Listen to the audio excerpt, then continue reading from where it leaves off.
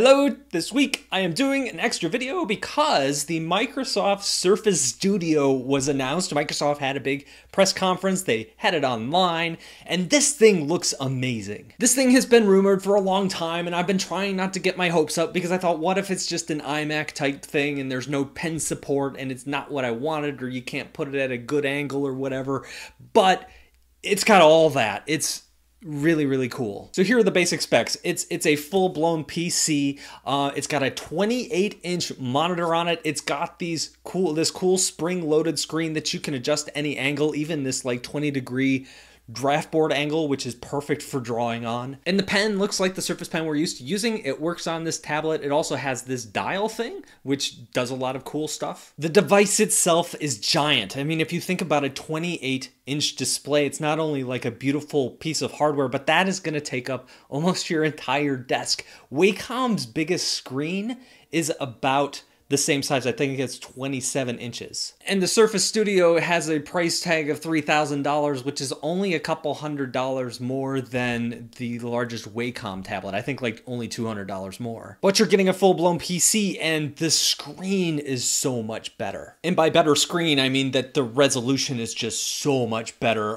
It does look, from what I've seen, to have like a glossy screen. Oftentimes, people who need super accurate colors don't like the glossy screen as much as the matte screen because it blackens the blacks too much and changes the color range a little bit. A $3,000 price tag pretty much puts this out of the price range of almost everybody. And initially I was hoping that this would kind of come in around half that, $1,500. I expected it to come in smaller screens as well, maybe starting around 21 inches. I was expecting something very similar to Apple's iMac line, but with pen support. So, big question, am I going to review it? I don't know. I clearly really want to review it, but what Microsoft has said on their website is that this is going to be available in limited quantities, and I don't know what that means. If that's just a way to get people to pre-order it, or if that means that, no, really, there's not going to be a lot of these out there. It's going to be hard to get a hold of, in which case I might not be able to really get a hold of one of these things until next year.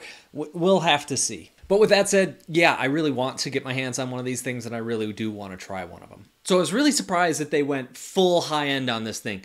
Big, huge screen, you know, huge specs. I mean, I think I saw that it came with 32 gigs of RAM? I mean, that's like, that's a lot of RAM. So I had read that the reason that Microsoft got involved in the hardware world was initially because they didn't feel like the hardware manufacturers like Dell, HP, Acer, were taking advantage of everything that Windows could do with its software. They weren't taking advantage with their hardware. The PC world is like this race to the bottom where everybody's trying to make the cheapest product humanly possible and sell as many of them as they can. And Microsoft wanted to make high-end things. They wanted somebody to come up with something that would compete with Apple, and the closest thing they were getting were these gaming laptops with neon red glowing keyboards. And so what Microsoft wanted to do is they wanted to make like these high-end products and then let their distributors come up with like kind of lower-end, lower-priced versions of them. They wanted to show what is possible with Windows and then let other people kind of fill in the gaps. And so when I see this product today, that's totally what they're doing. They are just making the coolest thing humanly possible to show people what they can do, and then we just have to wait a year or two for all the other people to get their act together and make something that's cheaper, but basically kind of does the same thing. So get to it, Dell. Now, I think my very favorite part of the video is when I was just randomly watching and they got to the part where they're actually showing artists and illustrators using this thing, and then they showed the Sketchable team, and I was like, yeah, go Sketchable. It's really cool to see people that you kind of like know online and have been rooting for a while, like get an awesome break like that. So I want to talk about Windows 8 just a little bit. I know it might seem a little out of date and weird to talk about that right now, but I think it's relevant. And the reason I think it's relevant is because Windows 8 was widely derided when it came out as just a terrible piece of software. Nobody liked it. It was kind of a running joke. It's still a running joke. If you want to make fun of software, you know, maybe you throw Windows 8 out there. People just didn't care for it. But looking back at it in retrospect, this idea of adding touch to your interface was going to have growing pains, and Windows 8 was basically all of those growing pains, but there was a strategy to it. And I think years later now, looking back at that, that risk really made The Surface Possible made this product possible, made a lot of the innovation that we see Microsoft doing today possible. They took a risk, they took a lot of heat for it, but now it's paying off big time.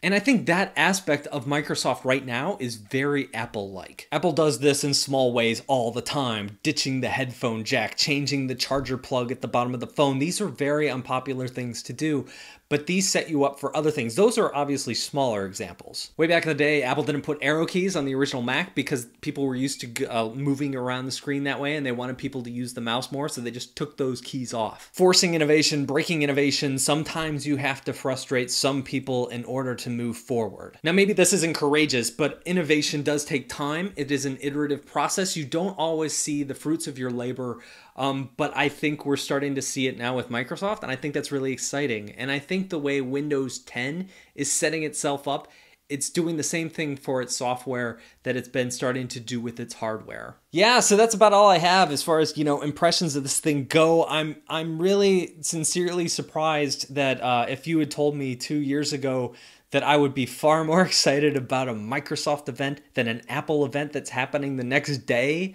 I would have thought you were nuts, but here we are. I wouldn't say I don't care about the MacBooks that are coming out tomorrow, but they kind of pale in comparison to this. So I'm going to keep talking about this on Twitter as I have probably over the next couple days. If you'd like to join the conversation, hit me up there. Also, down in the comments, we could talk about this kind of stuff. That's all I got. So yeah, I'll see you guys later.